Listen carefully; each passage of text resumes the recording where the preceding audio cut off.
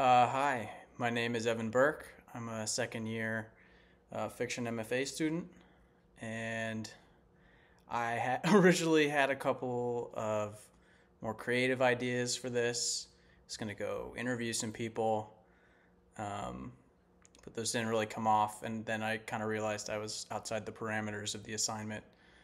Um, so I did what artists are not supposed to do and played it safe. Um, so I'm just going to sit in my apartment. And I guess my plan is to kind of talk about my experience overall in English 579 Living Writers, just for any prospective students out there, because I came into this class because I needed it as a requirement as a fiction MFA. I needed two kind of nonfiction classes, and I heard this was interesting, but I didn't know much about it, and so I kind of signed up for it on a whim. Um, but it turned out to be really enlightening for someone who doesn't really read a lot of poetry ever. Having been forced to read a lot of Shakespeare in high school, I kind of left the genre a while ago, and I haven't come back. Um, but I loved it, honestly. I was able to connect with my father on a level that we haven't in a long time because of this class. One of the books we read was this kind of novella by this author Lance Olson called "Always Crashing in the Same Car."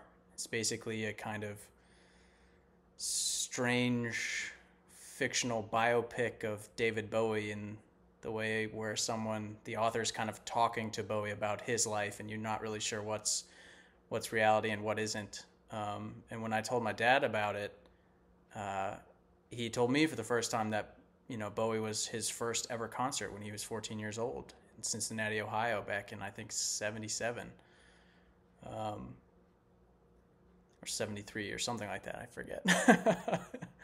um, and we talked about it for like 45 minutes about his journey, you know, up through adulthood with music and what Bowie meant to him in his life and how devastated he was when he died. And I didn't know any of this. I had never talked to him about it. I didn't listen to Bowie.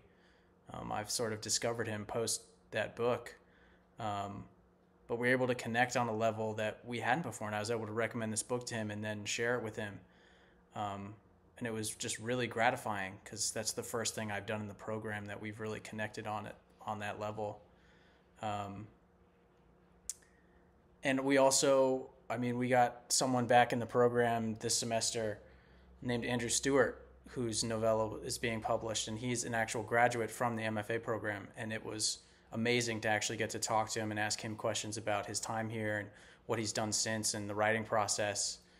Um, it's just really, really helpful for someone who wants to be an author to kind of get that. And I was able to also get a lot about writing process talking to all the poets that we've had, you know, Manuel Paul Lopez and Rick Barreau and Naoki Fujimoto and Elizabeth Houston.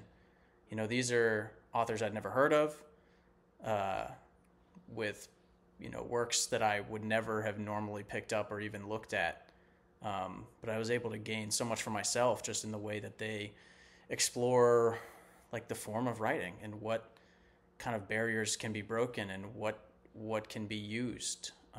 And kind of as a kind of standard fiction person myself, I didn't really ever even think to attempt that. And that was really great. I also think like the diversity of the authors that come in every semester, like gender, race, age, kind of profile, I guess, people in connection with the program coming back, people coming to the program for the first time, people, zooming in from overseas to talk to us. It was all just really, really helpful in a way that I kind of wasn't expecting.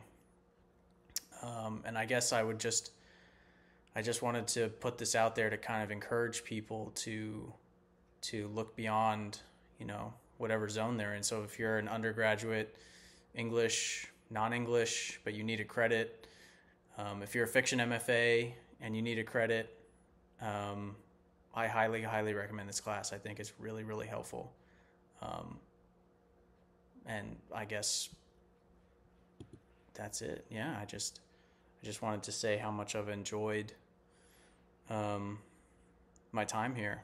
And yeah, so thanks.